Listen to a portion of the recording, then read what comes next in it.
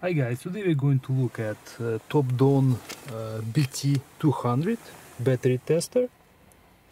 This device allows to test your battery and see the health level of your battery, whether it needs to be replaced or not.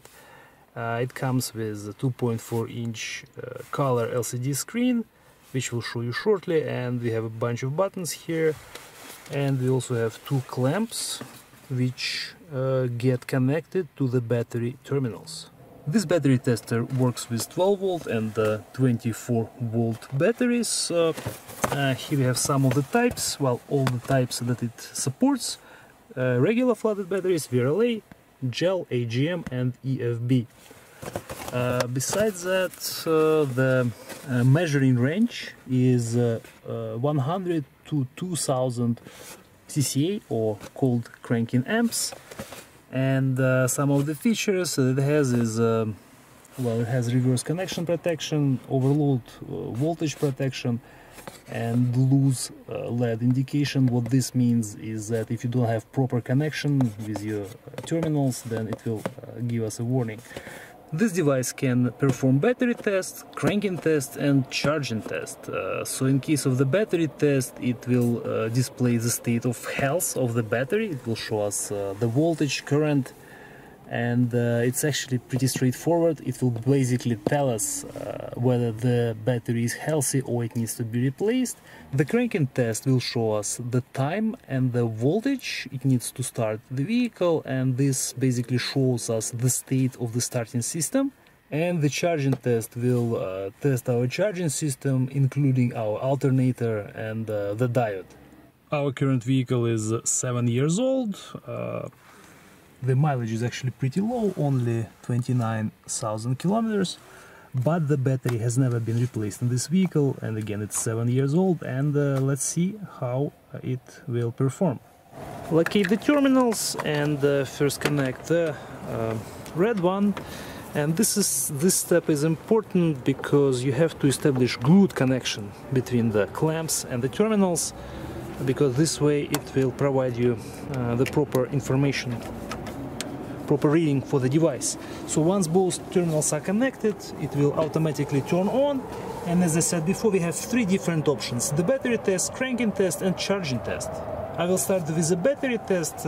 For this we have actually to know the type of our battery and the CCA, and as you can see here, we can see that CCA is 530 amps, and the type of this battery is a flooded battery.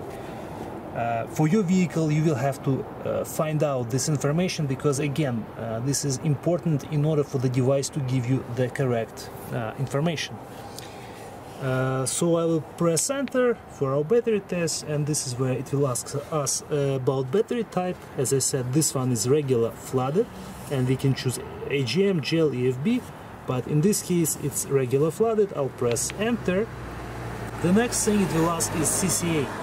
And CCA is the one that we showed you guys previously, which is 530, and we will use this data. And I currently have it set up in here already, but you can change it by pressing the up and down buttons. So I will set 530, press enter, and it starts to test our battery. It only takes a few seconds for it to do its job. And this is our result. As you can see, it advises to replace the battery. In this case, the health is 60% and 411 CCA. The charge is 100% and voltage is 12.76. And our internal resistance is 7.3 milliohms. And as I said before, rated at 530 CCA. Even though our device advises us to replace the battery, which is actually a good idea, we actually won't do it right now, because we still have 411 CCA, which means we can easily start the battery, especially in the warm climate.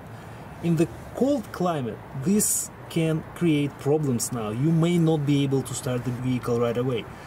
And again, as I said, we'll keep the battery for now, but what you have to be ready, the health will slowly go down, and in a few months this CCA will be lower, and at some point you won't be able to start this battery. Because of that, you have a couple of options whether to keep it and basically be ready for it to die in a certain amount of time, or you can replace the battery. But if you keep it, I would also carry the jump starter with you as well, just in case. The next is a cranking test. This will show us the state of our starting system. So I'll press enter, and now the device will ask us to start the engine.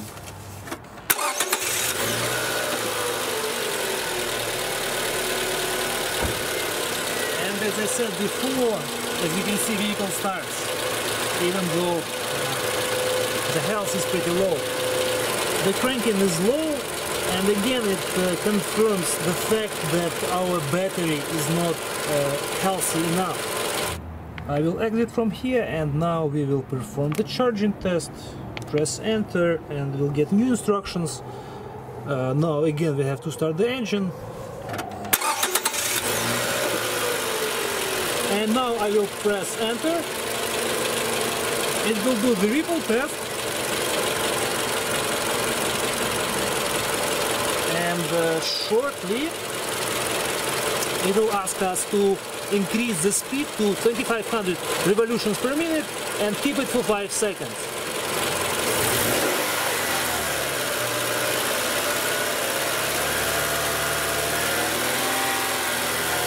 Now I will press enter again.